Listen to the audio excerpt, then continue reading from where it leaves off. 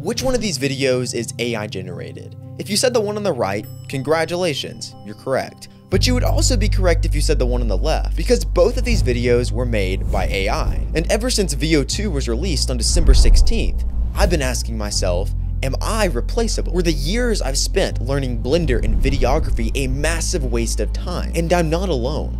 It's estimated that 300 million jobs could be replaced by AI in the next 5 years. So as 3D artists, what AI should we be worried about? Well, there are three main types of AI, each with unique dangers and benefits. I'm sure you're familiar with type 1. These are video and image generation AI, the best of which can produce images that look like this and videos that look surprisingly realistic. For video, Google's VO2 is the best right now, with Sora as a distant second. Image generation is a closer race, with DALL-E 3 and Midjourney both able to produce convincing results. In their current form, these prompt-based AI have already replaced many artists, specifically by taking away smaller clients. I mean, you're not gonna see VO2 in the next Dune movie. They may use AI tools, but they're not going to use fully AI-generated imagery. I'm sure they would if they could get away with it, but AI shots aren't consistently realistic, and so many people would boycott the movie that I don't think we'll see fully AI-generated imagery in blockbusters anytime soon. But for many smaller companies, that's not the case. Just put yourself in the shoes of a business owner. If you're trying to get some new content for your new website or ad campaign, are you going to choose the option that is virtually free, has a turnaround time of minutes, and gets you 80% realism? Or spend thousands working with videographers, 3D artists, and web designers for weeks on end to get to that 100% mark? It's a tough decision, especially if those extra savings could go into a larger advertising budget or grow your business. I mean, I can see the dilemma. So AI-generated imagery is dangerous right now, and there's no telling where it will go in future. But Type 2 AI is both more dangerous and more useful for artists. These are AI tools. They don't generate entire videos themselves.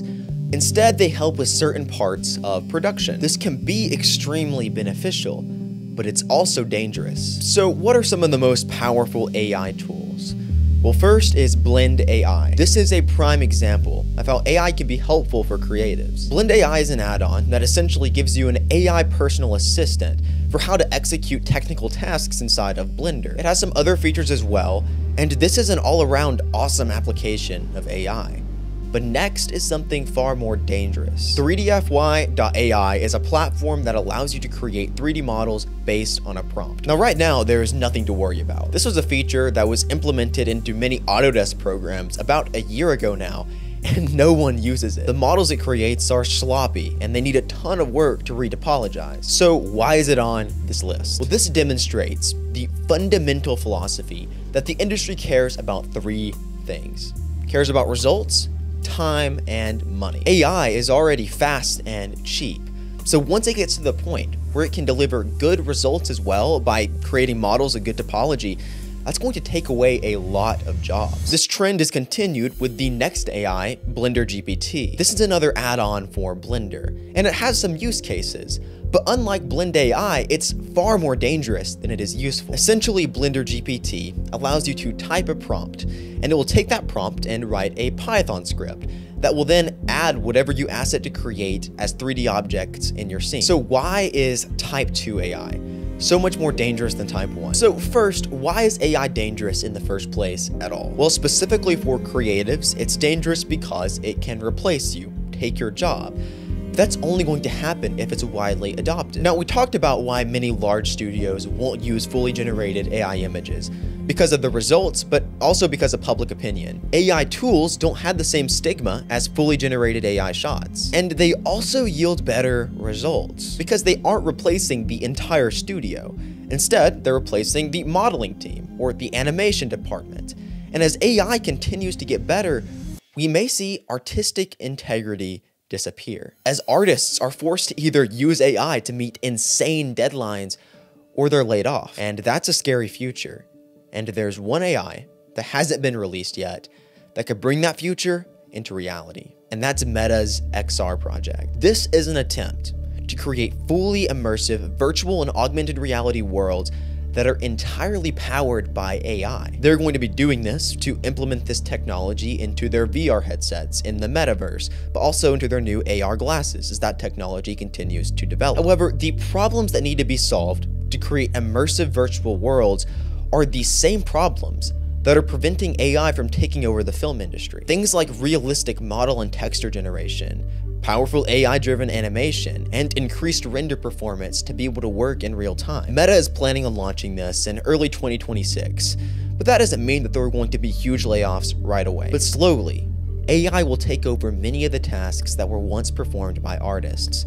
And that's where Type 3 AI comes in. Type 3 is the most dangerous AI, but it's not here yet. OpenAI announced their plan for AI agents, and its intended release date is this month, January 2025. So what is an AI agent? How could it be helpful? And why is it so dangerous? The whole idea of an AI agent, also known as an operator, is that you have your own personal AI that's living on your computer and can do basically everything you can. It can work with text, code, images, videos, and you essentially just have to say, book me a dinner reservation, send out an email to my coworkers, or start a project file in Blender. Because agents live on your computer, they have access to your programs and can essentially do anything you can. But that is the ultimate vision. Right now, we don't have AI agents, but there are two that are coming soon that are going to be complete game changers. First is AI's multimodal agent that is due to release this month. It won't be able to open other programs like Blender, but it's optimized for problem solving and artistic creation through its own system. But this is the first iteration, the first generation of AI agents. So in future releases, they're only going to get better. Next is ServiceNow's AI, which is focused on integration with other platforms and then utilizing the integration for workflow automation. They're essentially trying to bridge the gap between consumers and corporations by replacing customer service teams and sales staff with AI agents. And this integration tech is becoming more and more powerful. Just think about these agents. They work for you 7 days a week, 24 hours a day, 365 days a year, and you don't have to pay them or take care of them.